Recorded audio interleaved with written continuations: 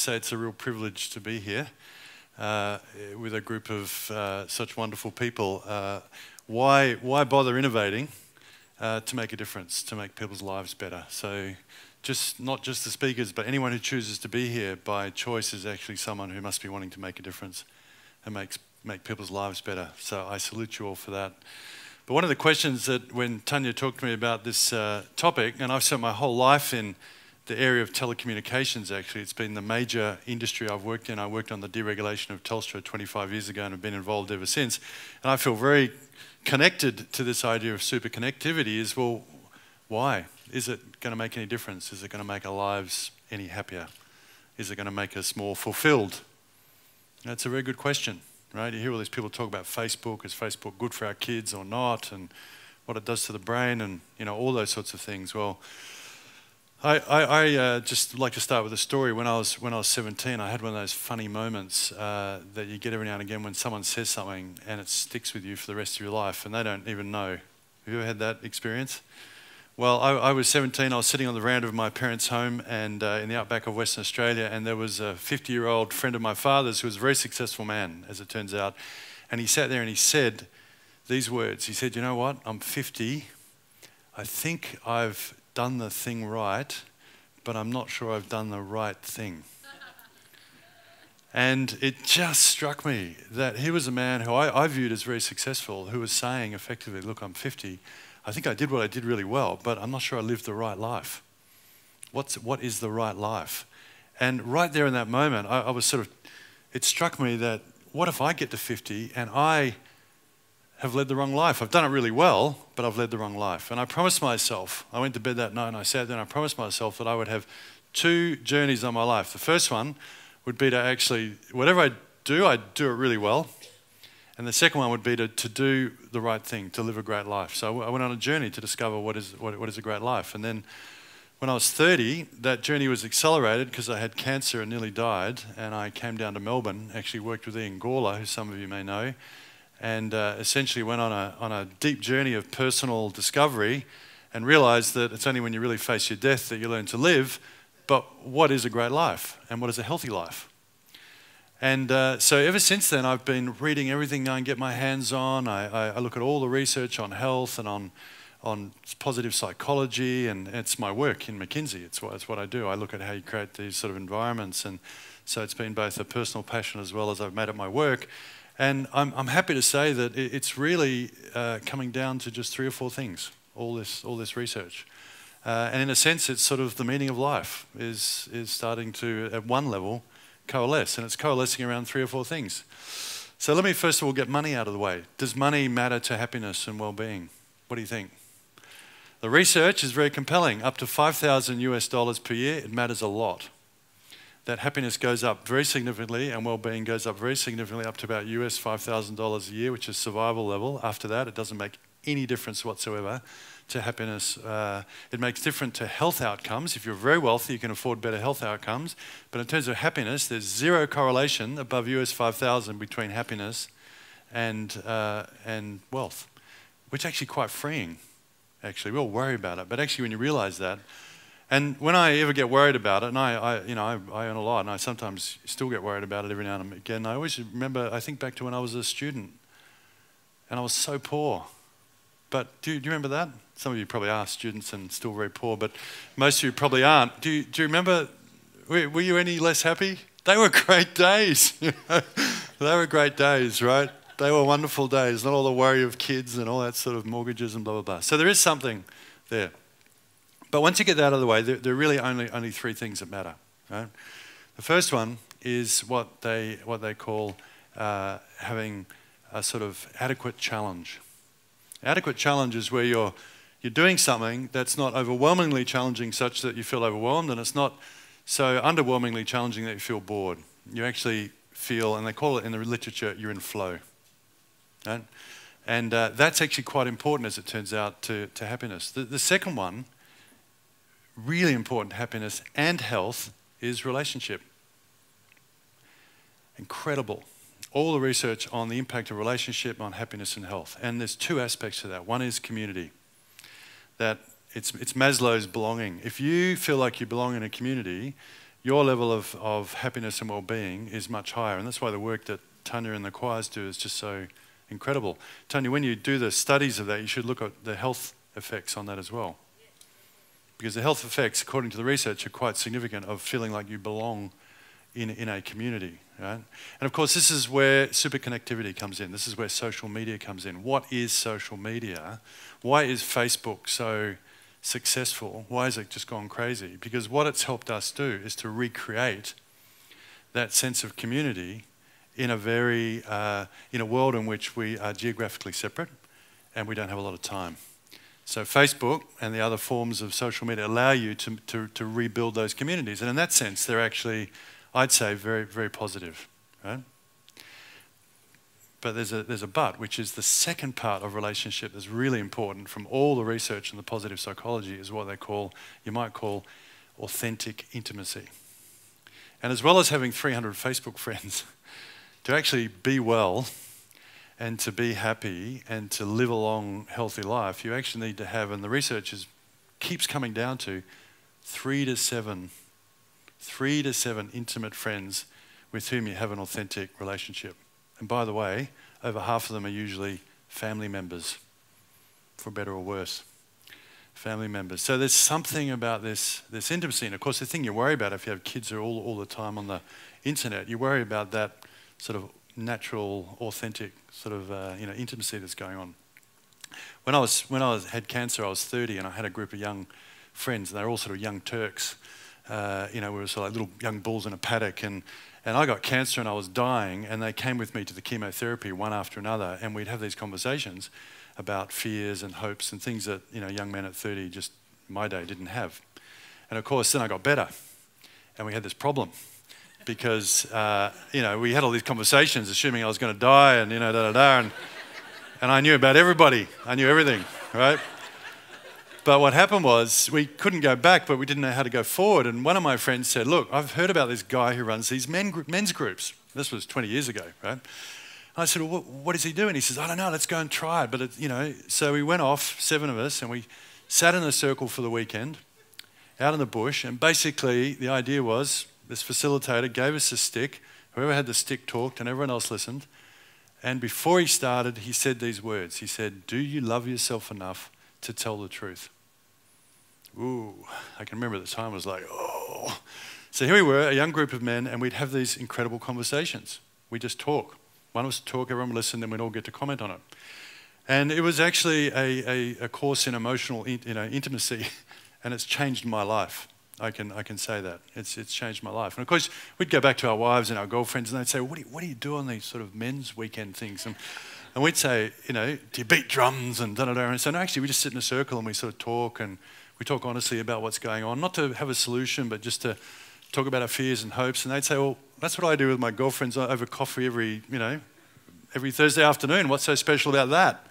But of course, for men, it is special, right? It is special to have those sort of conversations. And so this idea of when I talk about these relationships, I'm really talking about, authentic intimacy, right? Really close relationships where there's a level of honesty and connection that allows you to be seen and sort of see others. And from the research, this is very compelling and very compelling in health, right? So if you, just one item from the research, if you ask a heart patient 2 questions, do you have a partner who loves you? Do you have family or close friends who love you? And if they answer yes to both those questions, their life expectancy is doubled. It's doubled. Right? It's just doubled, as simple as that. So feeling like you're in a loving environment where there's love around you and support essentially doubles our life expectancy in these sort of situations. Okay? Now, the final thing that comes from all the research is about meaning. The final thing that makes for great lives is actually purpose and meaning. And people that have a purpose or meaning actually live longer and live happier lives, right? That purpose or meaning is something beyond yourself. It's a service. It's helping others. It's a reason for living beyond yourself. And if you have kids, then that becomes a big part of it, right? Viktor Frankl did a lot of studies in the concentration camps. And some of you may have heard these stories, right? And he studied not the Viktor who was here yesterday, but another Viktor who was lived in the Second World War. And he he was a doctor who tried to understand who survives in the concentration camps, who survives, right? And who survived was not the physically strongest people, not the mentally strongest people. It was the people that had a reason to live. It was the people that had a meaning or a purpose to live, right? And the interesting thing about life is that life is meaningless, and we give life meaning, right? And you have to constantly re-engage and sort of regenerate your meaning. So if that's what makes a great life, how does superconnectivity work into all that? Well, it works into that in terms of helping us build community. It works in terms of the sort of stimulation and the intellectual, but it can also be overwhelming, and superconnectivity can be overwhelming. How do you deal with all the information? So it's a plus and a minus on that account. But the big area where it has a weakness is around this area of authentic intimacy. And I would venture to say that if a world of superconnectivity without authentic intimacy is actually a world of isolation. Right? It's an isolated world. And you see that today. I'll give you one example. They've done studies of people who are big Facebook users.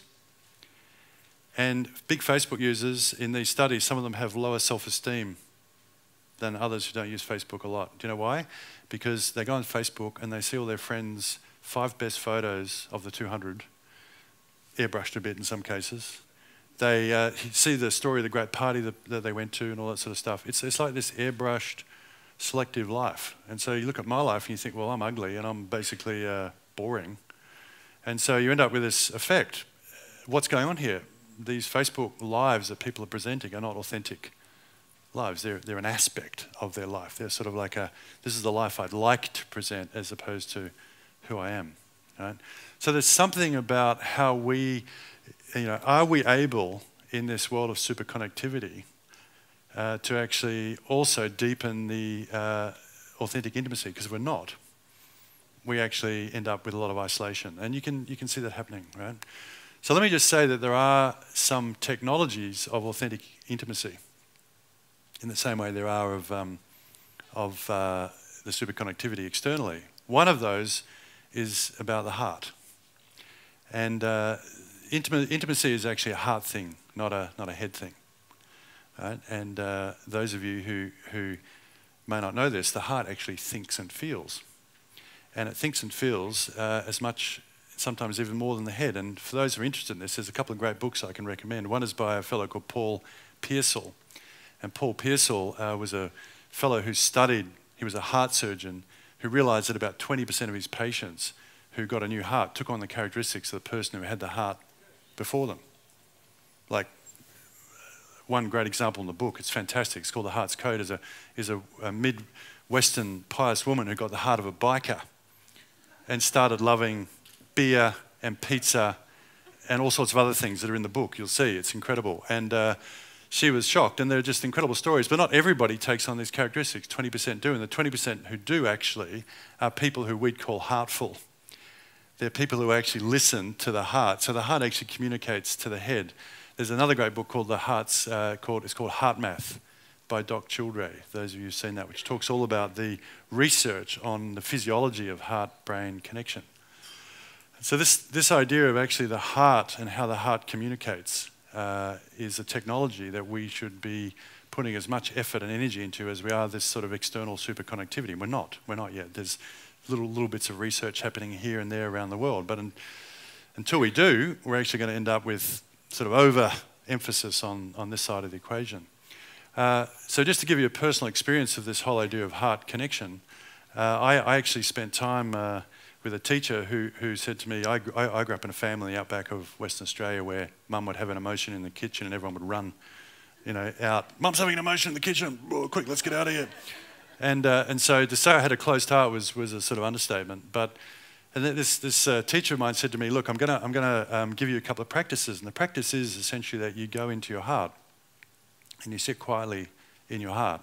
I'd like you just to sort of do it with me now for a moment. So just sit quietly. It's like a form of meditation. And you just close your eyes, just rest, and imagine that your awareness is in your heart. And actually, as you breathe, imagine that you're breathing in and out of your heart.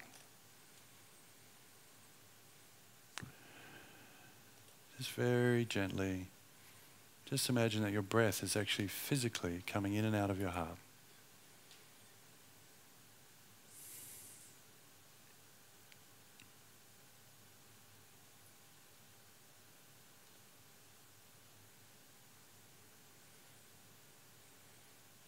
Now imagine something very wonderful in your life, very loving, a loving moment. And as you breathe in, just imagine breathing in that wonderful, loving moment into your heart. Maybe it's the face of a child that you love. Maybe it's a joyful moment that you've had. Just breathe it in through your heart.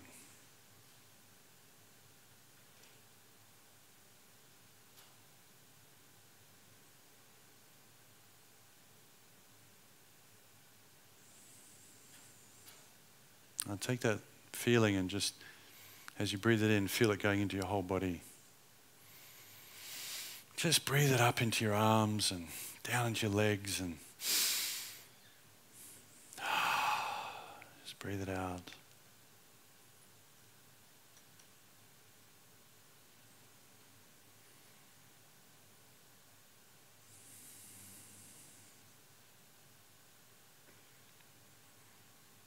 Okay, just gently bring yourself back and open your eyes. So that little practice, she said to me, just keep doing it. And I kept doing it, nothing much happened for a while. And then after a couple of weeks, I started to feel like someone was sort of like these rashes, someone was ripping my heart open. And then after about 3 months of doing this, I walked down the street and I saw a mother and a baby and I just started crying. And I've been hopeless ever since. I cried about 5 times last night during the dinner, and I cried during Telstra ads and all sorts of things. And what physiologically happened is my heart opened, actually, and my heart opened, and it's changed my ability to be in authentic, intimate communication. It's changed my life. But for those of you interested, there's some wonderful practices just around opening the heart and actually connecting it with the mind, which are life-changingly powerful in terms of relationships and ability to actually have a long, healthy and happy life. So what I want to leave you with as you head home over the weekend is, I'm sure you've had a wonderful couple of days. The adult learning says you should only take 1 or 2 ideas away, because if you try to take 100, you'll never do anything with them. So just think of the 1 or 2 that'll make the biggest difference. I'd really encourage you to definitely, when you leave, check your BlackBerry and update your Facebook. But I'd also really encourage you to actually think about your heart. And when you get home, take a moment just to spend time with someone that you really love. Because from all the research, and certainly from my experience, that's what makes for a great and meaningful life. Because I can tell you, having been to my deathbed once when I was 30, and Ian Gawler got us to do this little deathbed meditation, he called it, where you sit quietly and you imagine you're on your deathbed, who's there, what matters. The people that were there were the people you loved. You didn't, all the rest of it wasn't there. And then the other thing that was there was, did I have the courage to live my life and make a difference to the things that I cared about? And there were 30 of us in the room, we're all different, and we all had the same thing. It's love given and received, and it's actually having the courage to make a difference and help others. And they were the things that I carried on my deathbed. So with that, I wish you all the very best. Hope you've had a wonderful conference, and look forward to any of the questions that you have. Thank you.